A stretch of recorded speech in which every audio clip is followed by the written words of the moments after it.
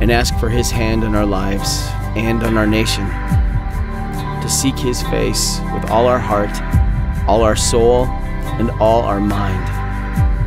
Today, we long for His presence to overwhelm our land, His Spirit to wash over our circumstances, and His power to consume our fear. For we know peace rests in the arms of our Creator, and hope is found in His providence. God, our refuge, our strength, hear our prayers.